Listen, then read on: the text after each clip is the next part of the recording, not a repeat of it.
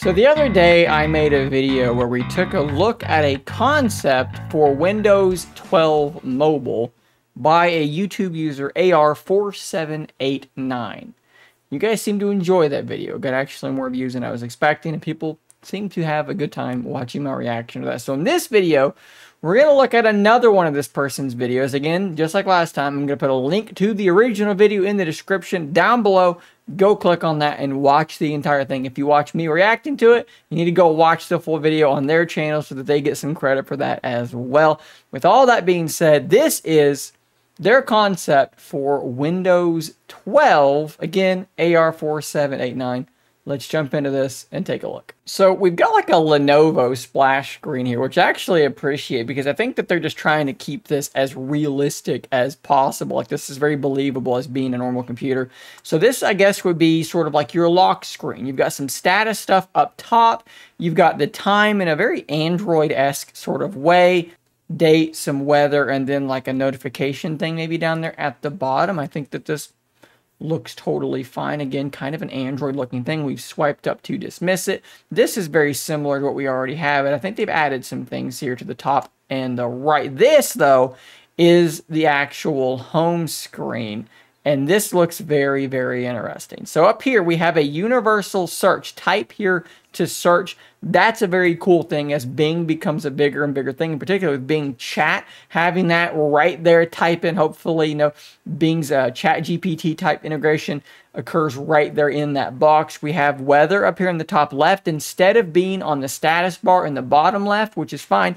We're going to talk about the status bar in a second. And then we also have sort of other status things up here in the top right. And the reason for that is because the status bar is no longer going all the way across. It's centered, almost like a Mac OS style dock. Now this is actually interesting because I do the same thing on my Windows 11 desktop using a third-party app. As you can see, there's a very similar thing going on. Now, this is on my right screen, so I can't show you all of this, but if I hovered my cursor over here, I would get my status stuff kind of popping up in a similar looking pill-shaped thing to what we have here. So that is actually something I quite like the aesthetics of, and I'm kind of doing something similar now. Okay, the start menu. There's a big bunch of changes there, and I think I probably like this better than the current start menu. Maybe we could get rid of the recent items altogether because I just think that's just annoying and in the way, but I like having the most used, alphabetical, pinned apps. I think that's another pretty good improvement, actually.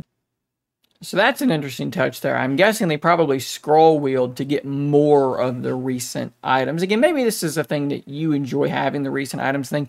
It's not something I ever use, and it tends to just be there cluttering up my start screen. Clicking on the weather thing up to the side, that gives us the widget panel. Oh, this is a good one. So we're actually dragging the widgets off of the widget panel and onto the desktop. Fantastic. This is something that I don't know why we don't have in Windows 11. They've done things like this in the past. So just make it a thing in Windows 11. If you're going to have, like, widgets are cool, but tucking them away in a panel where you're probably going to forget that they're there. I never use the widgets panel. Put them on the desktop. Make more widgets, first off, because the ones that we have just aren't all that useful and all that plentiful. But if we can get enough of them that are pretty good, the ability to actually move them into, or onto the desktop, I should say, would be really, really useful. And of course, they're showing a lot more, potential customization things here for the widgets in that panel. And there you go, dragging these things around. You can put one on the side. That's really, really good. So opening up Edge, definitely a different look to Edge, which kind of matches the aesthetic of the rest of the operating system. I think that that's pretty decent. I like the kind of transparency effect there up at the top. Different animation for closing things. That is definitely not what things look like now. That's pretty cool. File Explorer, again, keeping a very consistent vibe. I'm digging the animations so far. I don't know that I totally love the look here. There's a little bit of a weird thing going here with this tab. I may be nitpicking, but there's sort of like maybe this tab should be slid over just a hair further. Probably nitpicking there, but still. The aesthetic is very, very different from what we're used to with current Windows. Mouse down at the bottom. Taskbar pops back up. That's interesting. So it actually fully is hiding the taskbar and only popping back up if your cursor goes down there to the bottom. I think that's a pretty cool implementation as well. Oh, and again, cursor up to the top and the search thing actually popped down. So you could use that search in whatever app you're in. It could actually just pop down over the top of whatever app you're using. I actually like that a lot. These are smart little things that if these are going to be, meaningful parts of the system, it's going to make sense to be able to access them wherever you might be. Dark mode looking quite good as well. I'm a big fan of dark mode in general, so I think that this probably does look a little bit better.